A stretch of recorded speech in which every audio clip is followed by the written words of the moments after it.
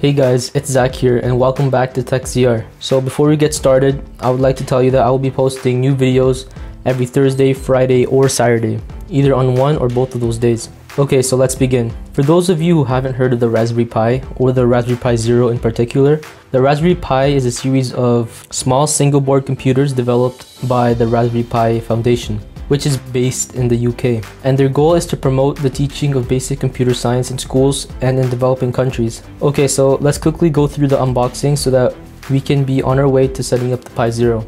So what you will need for the setup is an SD card. It is important that you choose an SD card from a trusted brand. Don't go ordering a generic one from China and expect to have a smooth installation. Here I have a Kingston 8GB micro SD card that I picked up from a local computer shop. Next, you will have to order the Pi Zero online. You can order the Pi Zero by itself or with a kit. I suggest ordering the kit because it has everything you need to set up the Pi. I got mine from Pimoroni, but you can buy yours anywhere.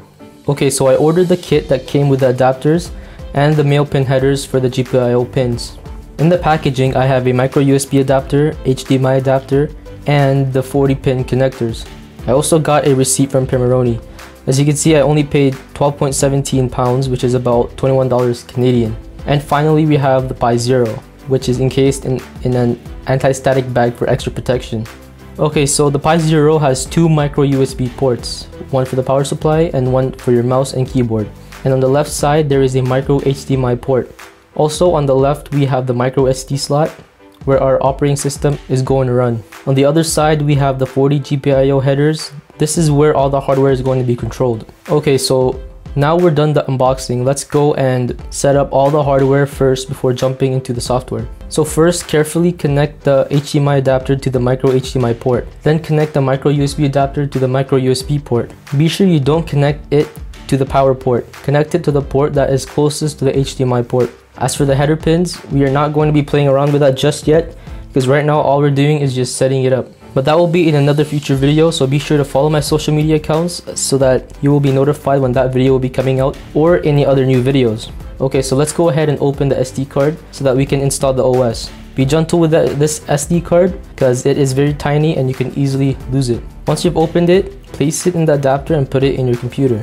Okay guys, this is a screen capture of my desktop and I'm going to be showing you the step-by-step process of installing the operating system onto the micro SD card. So in your browser, type in Raspberry Pi and go to raspberrypi.org. There, go to the download section. Here will be two options, Noob or Raspbian. I personally installed Raspbian on my SD card, so we'll go with that. So you'll have to pick between two images. So go and download the zip file for the Raspbian Jessie with Pixel.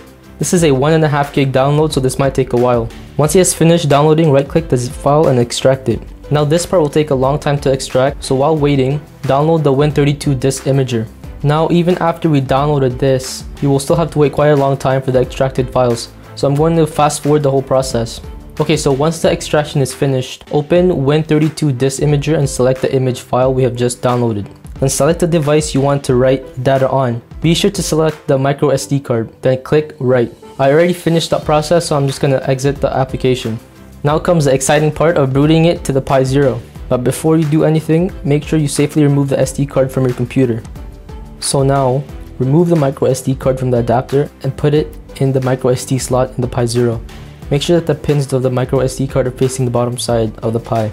Now instead of using just a plain old monitor for this setup, I went ahead and used my DIY LCD laptop monitor that I made from a used laptop that was no longer working, which I have a video on that you can check out after this video.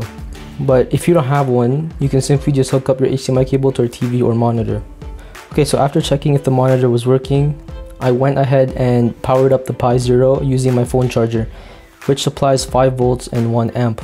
The ideal power supply for the Pi Zero is 5 volts and 2.5 amps. But in this case, it's fine because all we're doing is just booting up the system and exploring the OS. But after this, I do recommend getting the right power supply for the Pi Zero. So now is the most exciting part of the setup, the booting process. All we have to do now is plug in the power supply and wait for the Pi to boot the OS. So if your Pi is booting properly, pause this video and just watch the boot process. Or you can just keep playing the video because I'm still showing the booting process anyways.